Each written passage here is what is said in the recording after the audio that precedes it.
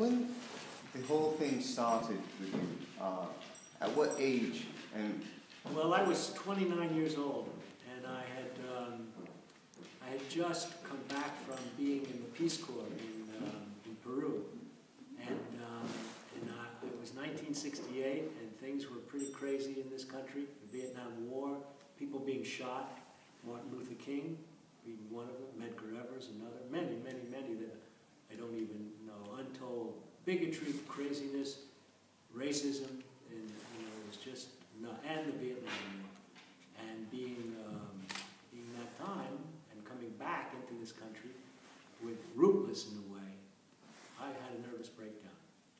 And when I had the nervous breakdown, I decided that we would, my wife and I, would open up a store, would open up a gallery to sell folk art that we had collected, because we were 3 years in Peru working with the Peace Corps. And at that time, we had 2 salaries that we could use for living, and we only needed 1. So with the other, we bought what we would call folk art, but it was all kinds of crafts. And we were working with craftspeople too, so we were buying what they were making. We had cases and cases of objects. So we opened the store with that. And the store was in this derelict neighborhood. This neighborhood was a mess, but we were right next to a thriving Theater of the Living Arts, which was a repertory theater that had planned to move when there was going to be a knocking down of all the buildings on the street. So we moved there to get the theater people to come to our store. And I began embellishing the store, working with it, making all kinds of modifications, which could be called art. And that art turned into all that I do. But it was in incipient stages, the beginning of it. And now it's 40 years later. Mm-hmm. Or not 40, 44 years later. Because he was born around that time, 44 years later. So he watched the changes as a little kid, seeing all of the changes that were going on. Mm-hmm. But then it was one building that I filled, and then I needed another building, and another building. In the interim, I became a landlord. Mm-hmm. So that allowed me the money to continue making art. Until this time, when now this is a museum. Uh-huh. But usually, your art, needs a very big space to do. And yes. I don't know if you have already the image in your mind. No, you just start from one place and you just move. That's right. Uh-huh. I see. That's right. So you don't draw what you're going to. No, it's not. It's not something that's conceptualized beforehand. I mean, I know the feeling that I'm searching for in myself. I know to be completely surrounded by a space that has no bottom, has no top, has no sides. It's like a vortex, like spinning in an endless big space. But being able to land, like a little bee being able to land in a flower garden. But then off I am again to land in another flower, another flower, another flower. Mm-hmm. You've seen Philadelphia change a lot over the years. Sure. What do you think the future has in store for the Well, all of these cities are becoming filled with young people.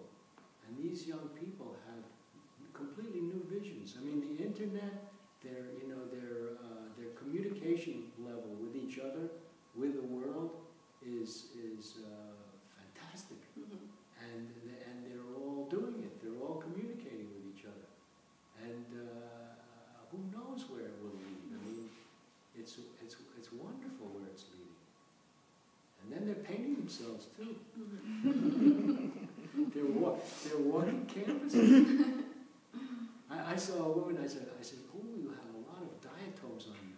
She said, "No, look closer." And that was dancing fruit and vegetables. Oh, really? I thought, wow!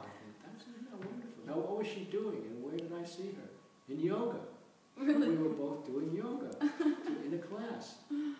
And so there was this camaraderie, because we were both doing the same thing, that I could ask her about her tattoos. But I think, what does she do? she has a blog. She's a teacher on a blog. Fantastic. Oh, that's great. Yeah, so all these, where it's going. And people are generating towards centers of culture. Young people are generating towards centers of culture. Well, they leave when they have children, but that's not happening so much anymore because they're changing the school system. They're changing the schools. They're demanding more from the schools. And not only demanding more, they're volunteering to be there. So that's all changing. So once the schools all change, then everything keeps changing and changing and changing. And with a guy like Obama, the underclass is feeling like they have somebody there that's at least trying for them. The middle class trying for them. Maybe things will get better. And better, and better, and better. But then there's a whole world out there. You can look at the back of the New York Times and see beautiful lesbian couples getting married, gay couples getting married. But then that in places like Nigeria, that the gay and lesbian couples are being murdered.